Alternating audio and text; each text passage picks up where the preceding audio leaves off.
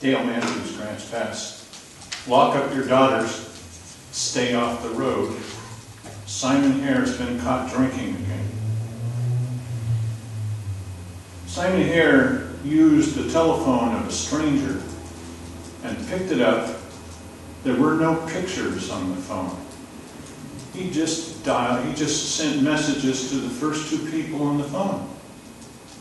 Now, these just as easily could have turned out to be a 6-year-old girl or a 16-year-old boy.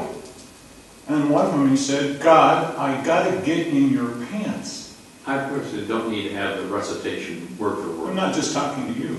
Well, I didn't say but I'm talking to you. I'm saying I would appreciate it if you show some sense of decorum. I'm saying that Can you give me an opportunity to speak? I'll suspend the clock, that's fine.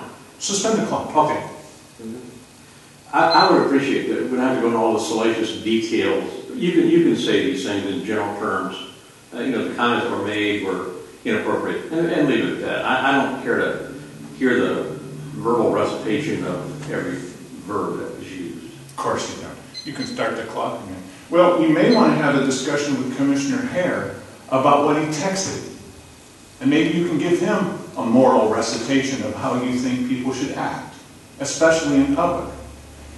Now, the big problem with this happened is after this brave guy came up, this is about half a dozen times we've heard this kind of stuff before, but no one would come to the weekly business session or say anything in public. This fellow, this father, who was threatened by Simon Hare with legal action if he told anybody, he came to this podium and spoke. I criticized the Daily Courier, saying I didn't think they were going to do any kind of reporting in this. Lo and behold, they did. Now, I went to 2 different meetings, this one in the city council, and criticized him. And Jim Moore, who's sitting in this audience, wrote that Hare thought the phone belonged to a friend, and Hare thought it would be a fun prank.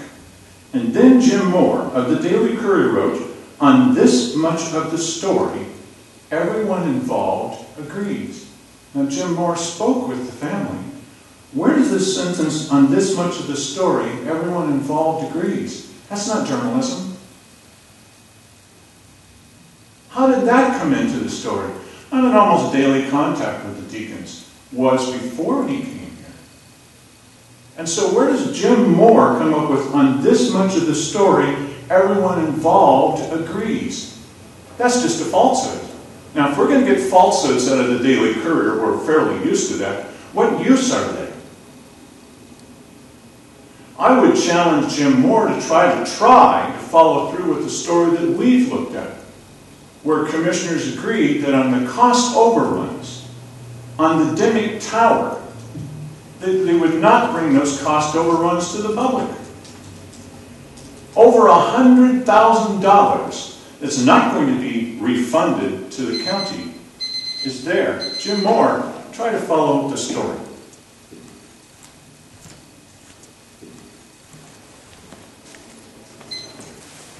Commissioner Hare, would you like to say anything? No. Okay. All right. I will entertain a motion to approve our administrative action today.